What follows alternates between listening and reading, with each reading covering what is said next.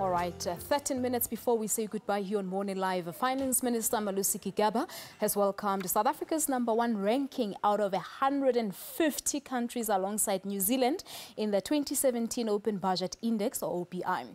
Dr. Kay Brown is the Chief Director for Expenditure Planning in the Budget Office of the Treasury, and she joins us this morning because this survey assesses the availability of 8 key budget documents, and it considers the comprehensiveness of data in these documents. But she's here, she'll explain to us further as to how we've got to occupy this position. Dr. Kay, good morning to you. Thank you so much for coming through. Good morning. Now, just simplify this award for us. What does it mean for us as South Africans?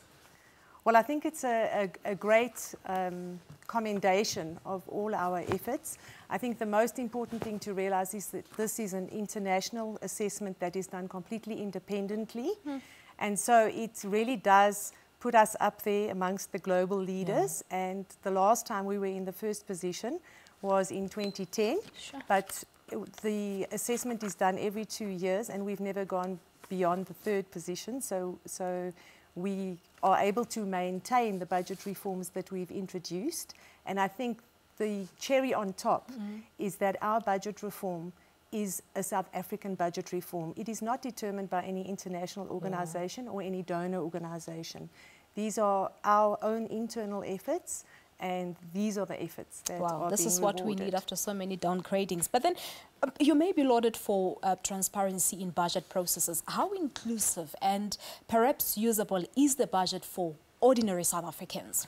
So I think the short answer to that is it isn't enough.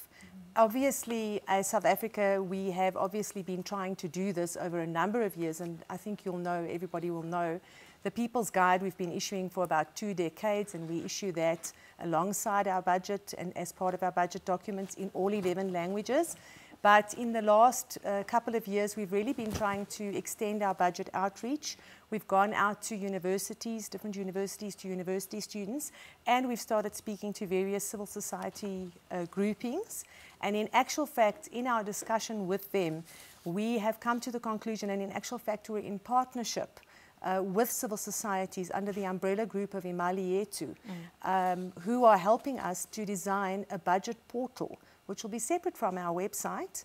And on this budget portal, we will seek to put our information out there in a way that the public finds usable. And we're going to ask the public about what you want to see and how you want to see it. And you'll be able to use the data to analyze and then also to put your opinions out there about public policy based on that analysis. Yeah. Now, going back to the report itself, how is it put together? So it's released every 2 years, but what do they look into? Okay, so essentially, as you mentioned, they take 8 budget documents, and they check, first of all, whether those budget documents are freely accessible and whether or not those documents are made available timely. In a timely manner. So are they published literally when the information is still relevant? Those budget documents span from the budget planning process, even before, for example, what they call the pre-budget statement, which for us is the medium-term budget policy statement. We issue that, all the documents that go along with the budget, including the appropriation bills, the budget law, the monitoring, in-year monitoring of expenditure and so on, and even the annual reports and the auditor's reports. So they check a whole lot of reports and look at how comprehensive the information is within those reports. All right, and we know it's Feb now, and all eyes will be on the Finance Minister Malusi Gigaba in a few weeks' time.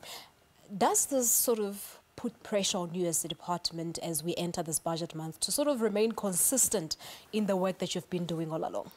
Well, I think the first thing to note is that our budget reform efforts are genuine. So they are always consistent, and I think they're consistent beyond a month. They have been demonstrated to be consistent over the last decade, and in actual fact since our democracy, obviously in terms of this assessment only over the last decade, because that's when they've been doing the assessment. We don't do anything that we do in our budget reform, we don't do just because we want a particular tick on a particular rating or because it's fashionable and other countries are doing it. Essentially, these are our reforms. We own them, and we want them to work for us as South Africans. Yeah, and why is it important that South Africa has an open budget? Why is this not impacting on our ratings maybe and so on? Okay, so I think it's very important that we have an open budget. It's important that every South African understands where their tax money is going, which departments get how much money, and what it is that they will be spending that money on.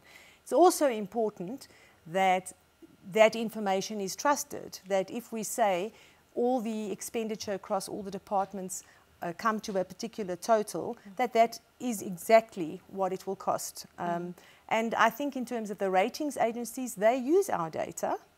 And what they do is they then obviously take a view on that data. They look and project what they think the future trends will be. The assessment could be positive or negative, but I can assure you that if the data wasn't credible and open, it is not really possible to have very positive ratings. All right. So does the report perhaps reflect on areas that needs to be improved on? Yes, the report does show certain areas, and I think those areas are not a surprise or new news to us, nor to any of the people that have been working on the budget out there in the public. They've asked specifically certain things from the Treasury in terms of a little more detail in terms of, for example, revenue and so on. And then there's some other recommendations from the report for other bodies and institutions, like, for example, for Parliament and the Auditor General.